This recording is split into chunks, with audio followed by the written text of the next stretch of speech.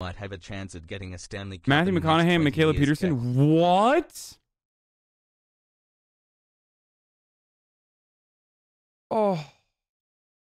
Oh, he's gonna fucking run for Texas governor, and he's like getting propped up by the Joe Rogan Peterson franchise. Dude, this is so bad.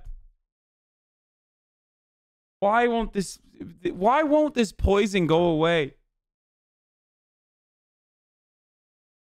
Why won't this fucking Peterson poison go away? Like literal crippling addiction couldn't kill off the Peterson poison. Okay? Couldn't excise it from our culture. God damn, dude.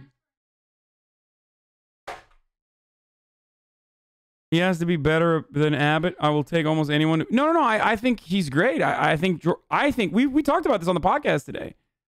I think Matthew McConaughey would be very good at. Matthew McConaughey would be a great governor. I think he'd be way more woke than fucking Abbott, and he could probably win. He could win if he ran as a Democrat. He could win if he ran as a Republican. I think Matthew McConaughey could literally become the next governor of Texas, 100,000%, and it would be incredible for the state in general. Like it would be really, really, really good. For Texas. We literally, Will and I talked about this on the podcast today.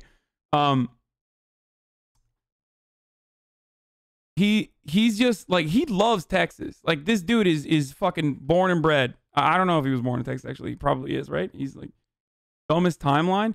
No, dude, he would be better. He would be better than some fucking freaks that Texas has put up like Abbott. Like, think about that, dude. Yeah, he is loved in Texas, universally loved. He's like a real fucking Texas guy too. Like Will was telling me that he like goes and coaches basketball games. Like he'll just go to like a fucking like a high school basketball game and like yell at the players and shit. Like you don't do that unless you love this shit. Unless you literally love Texas. Okay? Yeah, he went to college at University of Texas. It would be infinitely better than the current fucking demons that are sitting atop the Texas throne. But my fear, of course, is that celebrities are very malleable.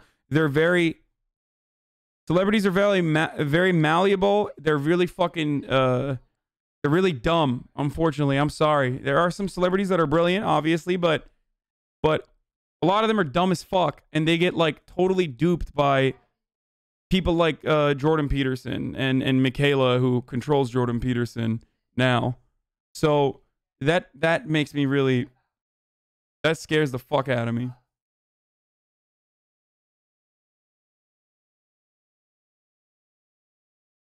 How much good do you think he could actually do if he gets elected?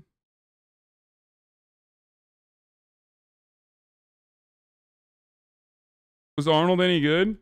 Well, it's California. California's entirely different than... The fuck do you mean was Arnold any good? California is entirely... What the fuck? My appropriate lobster family photos here. Scarlett joined in. Bro, they are such... the Michaela Peterson... Michaela Peterson's story is so fucking freaky. No, I'm not cooming. I mean, I do think she's attractive for sure, but like, yeah, I without a doubt, I think that like everything Jordan Peterson has talked about, the Chaos Dragon is literally Jordan Peterson's wife and also Michaela Peterson. I'm not even kidding. Like, I legitimately believe that like the reason why Jordan Peterson is so fearful of women is a consequences directly of his daughter controlling him. Like.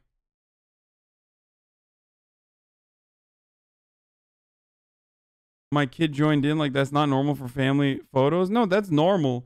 No, what's fucking not normal? What's abnormal is her like dressing up as like a lobster.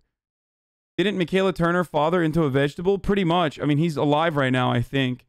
But like the reason why Jordan Peterson was doing like the fucking meat only diet and shit, who like may have killed him almost or got him to the verge of death, and definitely probably significantly contributed to him building like a bunch of psychological problems, is Michaela Peterson is the one who started the fucking all meat diet.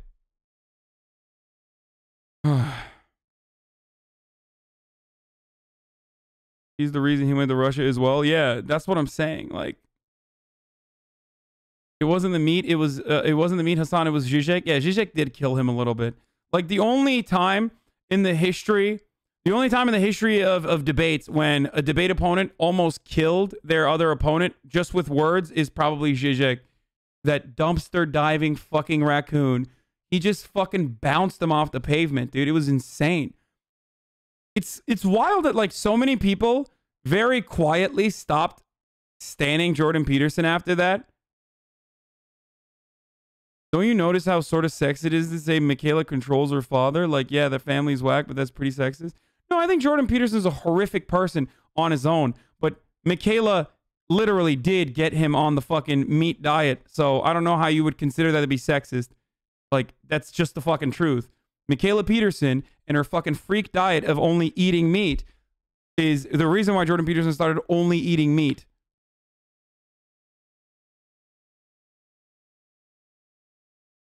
How is that even remotely sexist?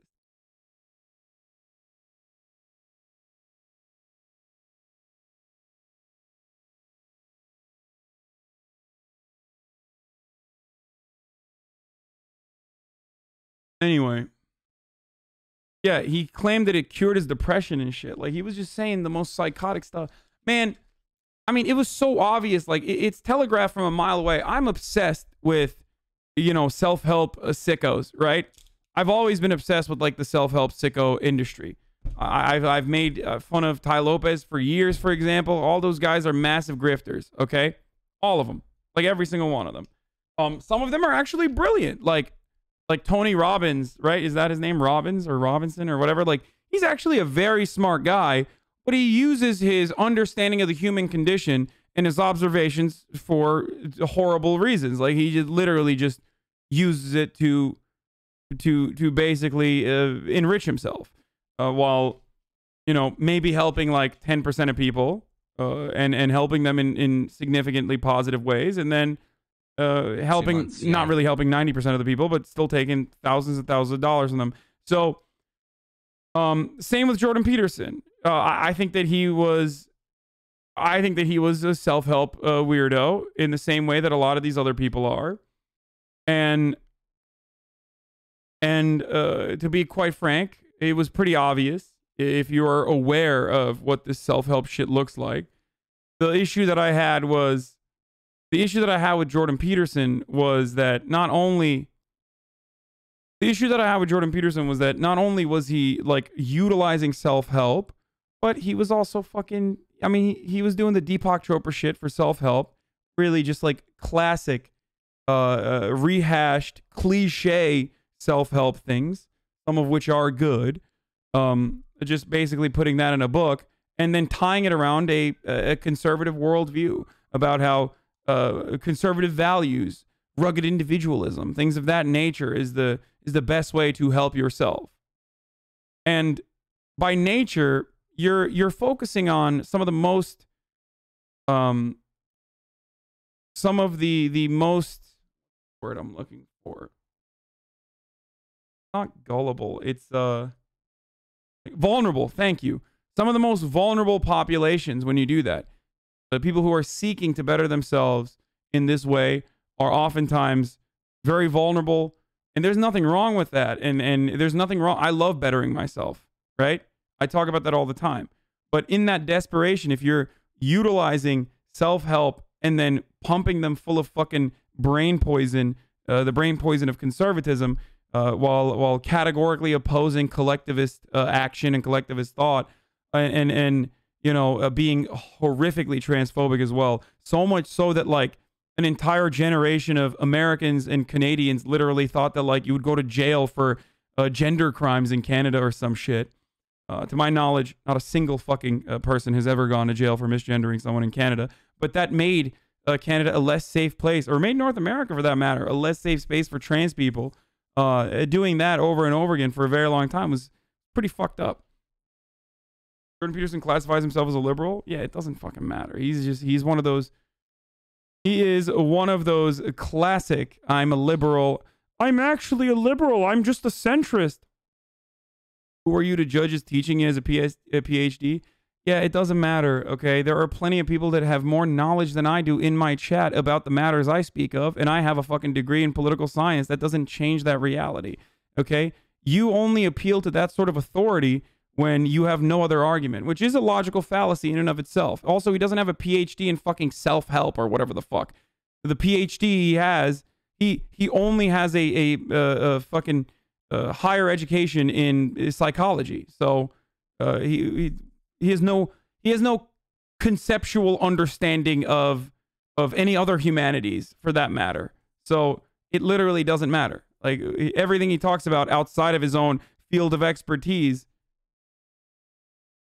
PhD isn't a degree, homie. It's a bit harder. Oh.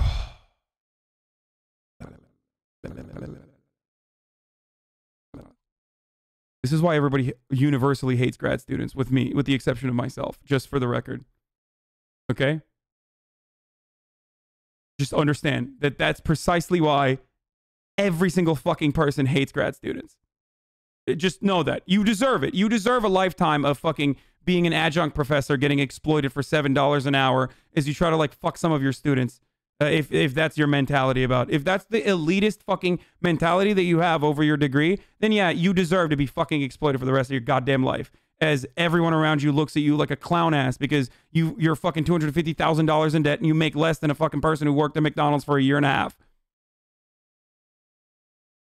Everyone else though that does not have that fucking mentality, of course, I am with you. You should unionize and fuck the exploitative college campuses that rob you blind. I mean, my mom is a fucking professor. My dad is a fucking professor. Shut the fuck up. Fucking brainlet PhD. Jesus Christ.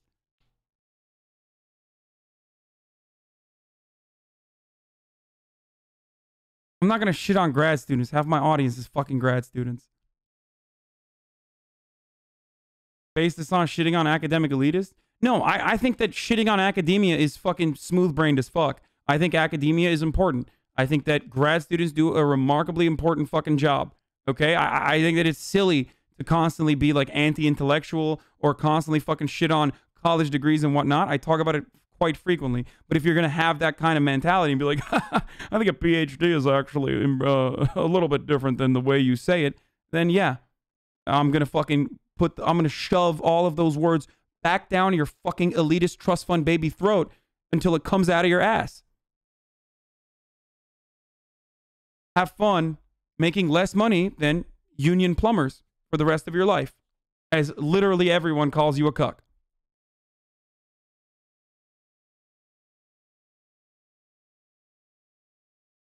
Yo, what is up, dog?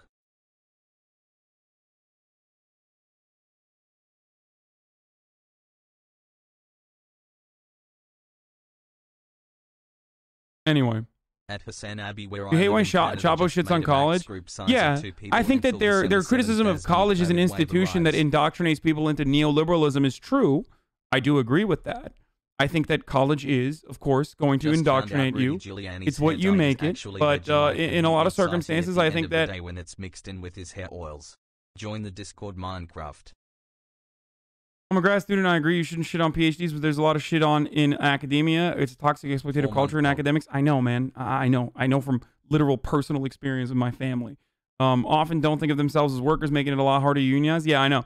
And people routinely, especially like fucking annoying leftists, like stupid Paul leftists, are always like, grad students are not fucking working class. Like, bitch, what do you mean? They make less than everybody. They get fucked over routinely. It's so dumb. Of course they're working class.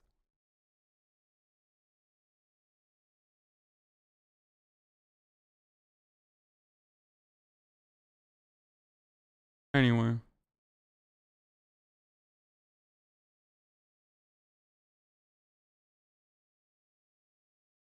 So.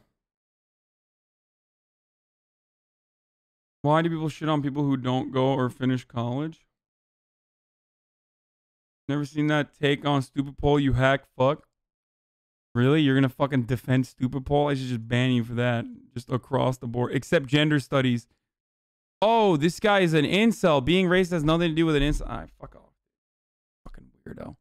There you go. I banished you. Here, have some more oppression in your life, like women not sleeping with you. Which isn't a fucking a form of oppression, by the way. You can better yourself. Don't even get me started on where you come from. We don't marry our brothers here in America, so I'm not sure who you're calling crazy. Yo, she is like wilding out, dude.